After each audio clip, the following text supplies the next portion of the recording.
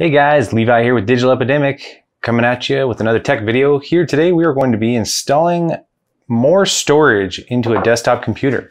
That's right, more hard drive space. Adding on a secondary hard drive here, so stay tuned.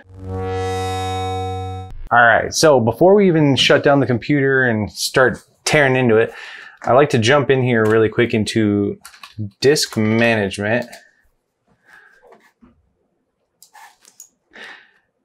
And get an idea of what we already have in the computer. So we've got disk 0. So we've got this one row here.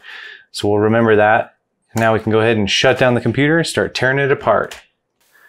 For this project, all we really need is an extra SATA cable to hook up our SATA hard drive, and then make sure that the power supply has an extra little clip deal to hook onto and give this hard drive power.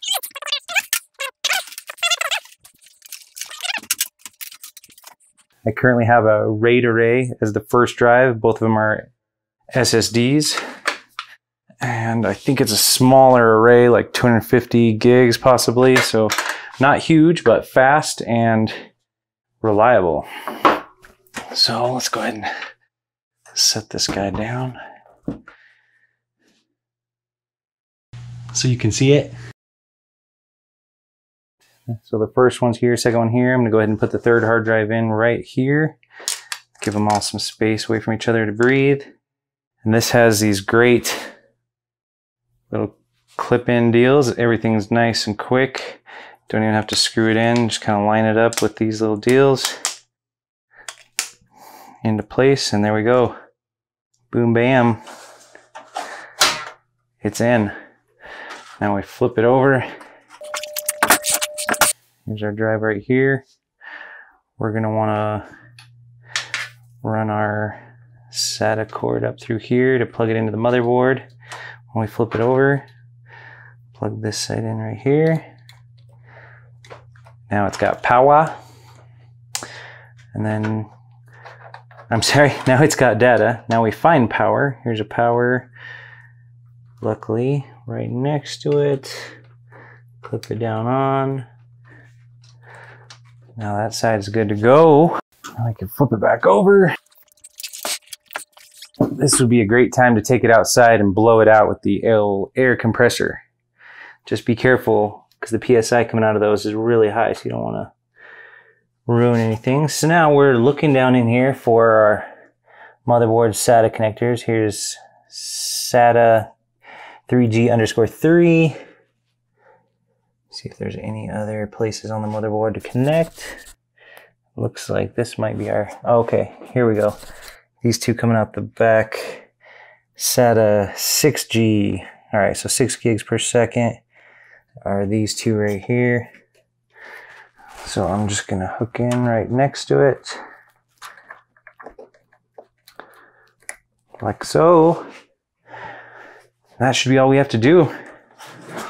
Now we can button it up and jump back in the computer.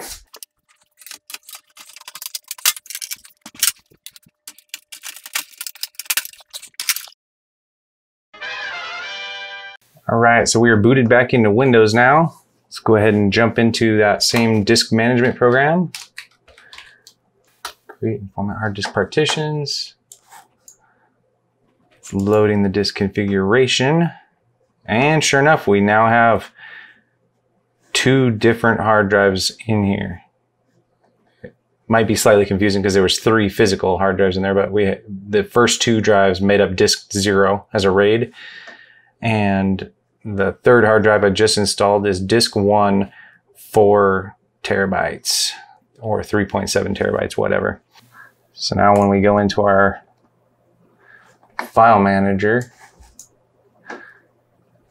and go into this PC, we should have more than just our C drive, which we do. We have a whole mess of D, E, F, G, and H because there was a whole bunch of different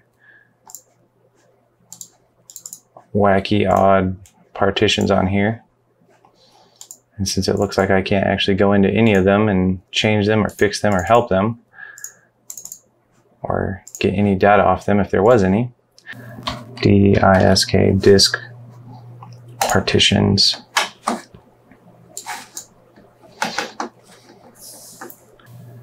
I'm gonna go ahead and click on this first one here and delete all these volumes. Yes. Delete. Yes. Right click. Delete. Yes. Delete. Yes. And so I'm guessing because of these two 0 megabyte ones here, it's causing an issue for it to split like this.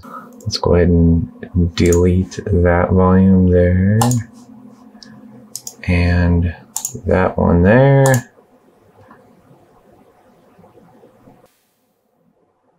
It's thinking. And that did it. Look at that. New simple volume. Next. Yes, I want to use all of it. Yes, D drive is great. Let's call it 4 terabyte. Next, finish. And now we are cooking with gas. Look at that. We used all of it. That looked more better. And that is how we add more hard disk space to our desktop computer. I will go ahead and throw some links in the description down below of which hard drives I think you should go check out. As always, thanks for watching. Like, comment, subscribe, click some bells, do all that stuff down below, interact with me, and let's have some fun. Till the next video, take care.